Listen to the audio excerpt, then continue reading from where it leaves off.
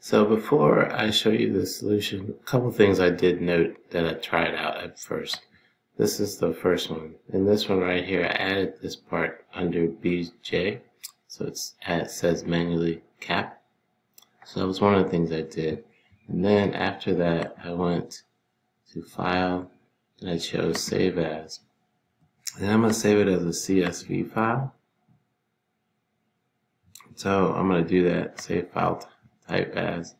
And then I chose CSV, comma, delimited. This one right here. I'll hit save. It's going to say it already exists because I have it on my computer, and I'm going to replace it, just so you know how it works. And then the next thing, so you see this thing talking about some possible data loss up there. So hit the X, this should go away. Alright, the next thing I'm going to do is open up my Word document. And so when I do this, I get a couple different errors each time. Hopefully it replicates when I try it here. So I'm going to open it up. I'll just go to this one, latest. And so I get that, and I'm going to hit no this time. And then I'm going to come in here to mailings, and I'm going to select my recipient list. So I got to do this again, and I may have to do it twice. So I'm going to use an existing list like always, and I'm going to choose that CSV file that I just saved. And let's see, I got that one, and there's that. So this is the one I just saved. Open it up. Oh, that's right, I forgot. I gotta do one more thing. I gotta actually close this file. So I'm gonna close it, then I'm gonna come back over to Mailing tab and select Recipients.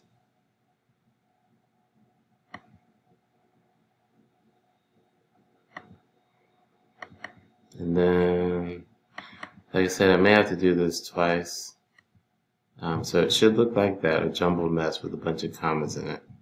And then after you do that, you may have to do it again. Let's just do a preview results. You can see the data showing up here. Everything's in there all the way down. One of the things I found interesting was when I tried to create the field with the Word document, and I would go to Insert a Merge field, it would never show up here the BJ column about the status cap, the manually cap. And so I was like, what in the world's going on there? And then sometimes when I would type it in down here in the body, when I just had it as this, it would replace it with, it would default back to this right here, and it would leave off the manually cap it. So I kept having that issue. And then the other thing I would suggest too is at the top, department, let's adjust the spacing on this just a little bit because I noticed it was off. But it should be, everything's going to be fine. So I tweaked it there, and I went here. Now, if I go over here to edit my recipient list, you're going to see that it populates, and then this is everybody, and I should get an email, and you should get an email with this document in. Alright, and then I'm going to click OK, so that looks fine. I'm going to check my last record, number 30. That's me. And then I'm going to come over here to merge. Alright, so what it's doing right now is it's getting ready to go here. And so I'm going to do what we've been doing. This is going to be, heaven forbid you should know how many tests I've done. But this is test 24. And I'm going to do this. And I'm going to change this to workplace. Work email. And then I'm going to type in, I'm going to actually do, yeah, so that stays. And then for my subject, I'm going to say test 24 CSV ACPS HR staff. And then I'm going to just put 24 in the bottom. This is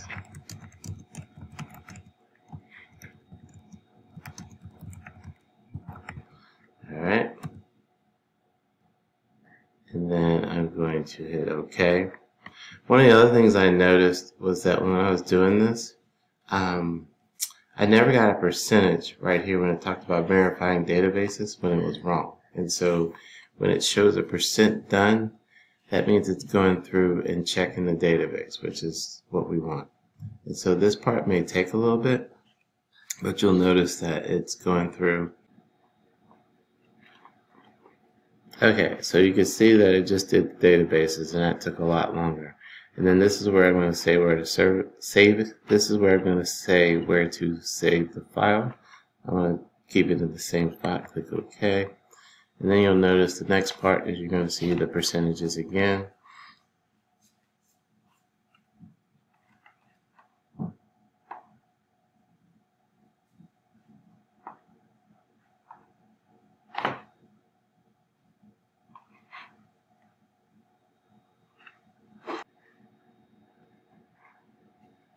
Alright, so next is going to email the records out. So now it's emailing the records out, and that process took a while to do for the 30 emails. What I would recommend is when you are sending out your batches to include yourself as one of the people in each batch you do. I'm not sure if there's a cap on the number you can send out, but I would definitely make sure that you are included at the bottom each time you send out a mailing. That means you received the email because it takes a while for your response. So it's still sending them out though.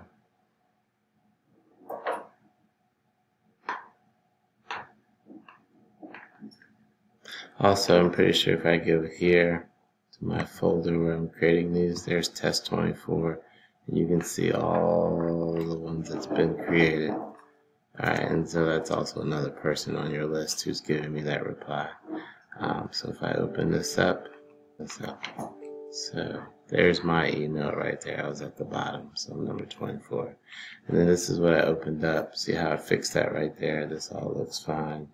There's your information. And I'm getting a bunch of emails from your people who have their auto reply set up. Alright, so that works. That should tell you that that's going to work using a CSV file. Hopefully this gets to you in time where you can use it and do something with it. Let me go to my email so you can see it's there. There it is right there. For me, number 24. There's the file. And then if I click this,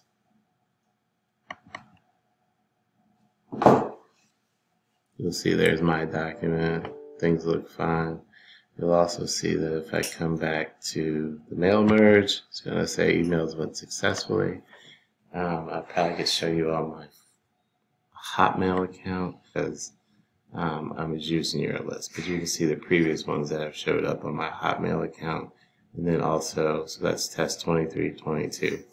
And then you can see that in my regular email for work, 24 was here, and then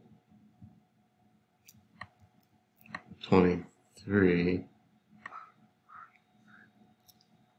it's probably this one, and there's test 23. So we got success here.